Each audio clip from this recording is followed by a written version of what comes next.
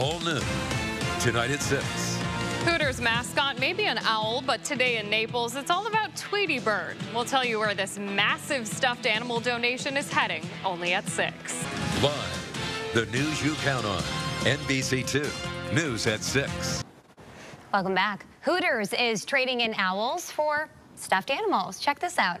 All of these stuffed animals are now being donated to the Children's Advocacy Center of Collier County.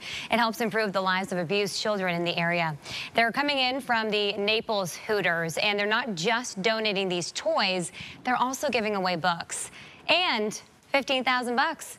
All of this is from the generosity of you, the Southwest Florida community, who went to the restaurant and donated.